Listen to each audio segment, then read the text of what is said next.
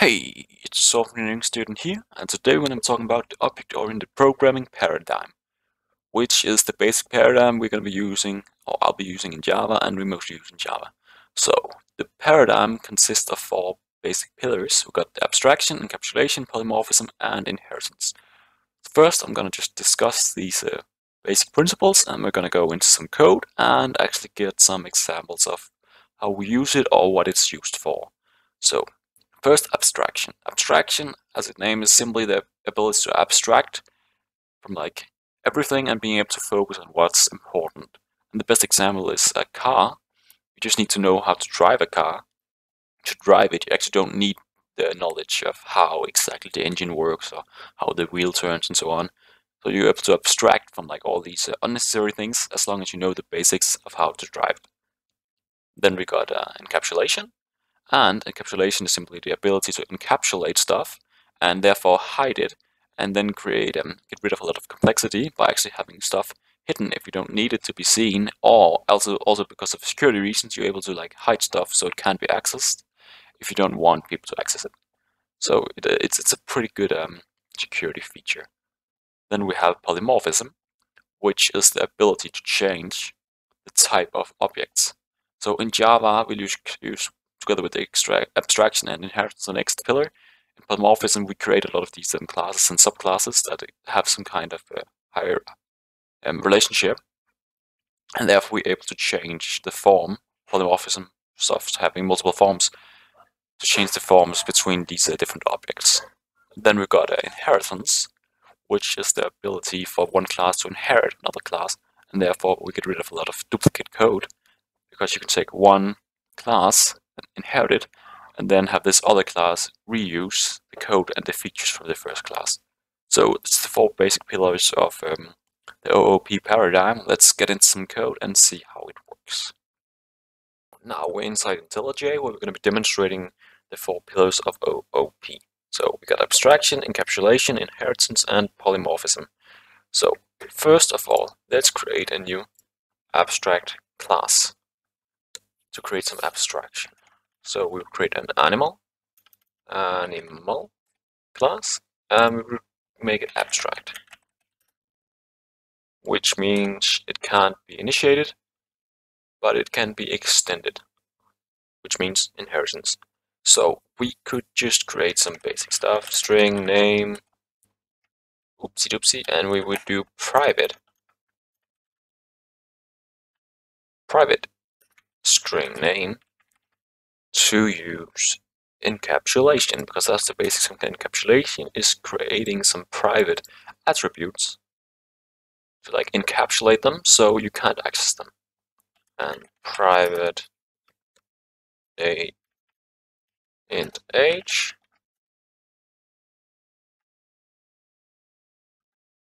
Let's keep that for now. So a basic animal got a name and age, and we're gonna create a constructor, and we're gonna create an abstract method. Abstract void eat, which means all animals should be able to eat. An abstract method is a part of the abstraction. We're able to create a method that defines that we need to create an eat method in the classes that extends animal. So now let's create a specific animal. We're going to create a bear. So by now we used abstraction to hide all the basic features of an animal. We use encapsulation to create some private variables, attributes. And we're going to use inheritance for the bear to be able to inherit the basic features of an animal. So we're going to extend animal. And now we get an error because we need to implement our eat method. We need to override it, as mentioned, because it's an abstract method. And we need to create a constructor matching the superclass. So we need public bear, string name int age, just like the animal. And then we pass the name and age variables to our constructor from a superclass through the super keyword, and therefore get rid of a lot of duplicate code because we don't need to create this again. All this. So now if we had another animal, example, if we wanted another animal called dog, for example, we could very easily create the same features as well, just going extends animal, implement method, and implement the constructor. So very fast, we can create a lot of animals with all these basic features. And for the bear, we'll just do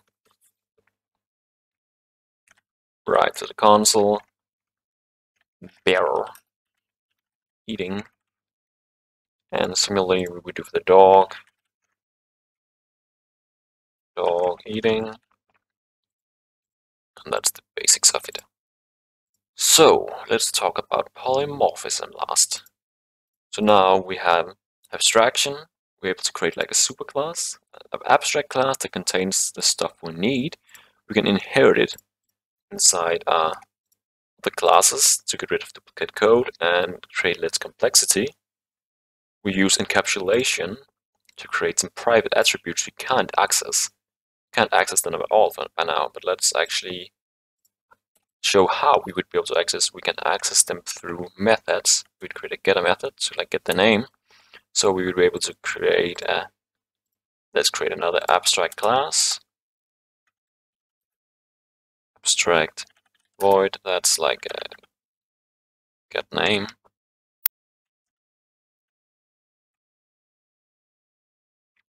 Oh, we should do print name. Because methods of course can't have the same name, that then it just confuses the program. So right now create another abstract method. Get another error, we need to implement the method. And in this one we would just print, and then we use the get name method. Because we can't access the name because it is private. But we can access it through our get name method. So let's create some animals. So polymorphism, stuff having more than one form. So we would create an animal type object, but we can't create animal objects because it's abstract. So we create animal type object called bear, which is a new, not animal, but a new bear. And we will give it a name, Jim, and an age of 2. And this is a basic an animal object that contains a bear object. So it got multiple forms, polymorphism. It's both an animal and a bear object at the same time. Which can seem a bit confusing, but shortly I'll show what's actually the use of this. And let's create an animal dog, which is a new dog. We'll call him Fit. And he's the name of 3. So now the main purpose of what does it actually mean that we create an animal type new bear instead of creating a bear type new bear is that the first type of an object defines which methods we can use, and the second type defines what type of method, or like on which level we would use the method. So the animal methods is eat and print name. So we are only able to use eat and print name methods on our bear object. But because we created it as a new bear, we would use the eat and print name versions created inside the bear, the overridden versions inside the bear class, and similarly with the dog class. So we can use bear dot eat dog dot eat, and what it would do, it would first check, does animal contain the eat method? And there we go, it does. Then it will go into dog or bear and check this version of eat does what. Does this, execute, execute. And we get bear is eating and dog is eating. And one of the beauties of this, we would be able to create an array list containing an animal type. We call it animals equals new array list, and we would add animals.add bear and animals.add add a dog. And because the eat method is actually the same method from the animal abstract class, we are able to just on this array list create a for each loop and take type animal, animal variable name through the animals array, and then on each animal call eat. So we're able to simply go through our array, which contains animal types, but because of polymorphism, they actually got different specific types. And then when we call eat from the animal abstract class on each animal, they will actually have different outcomes because we have the different secondary types, the basis of polymorphism. And there we go.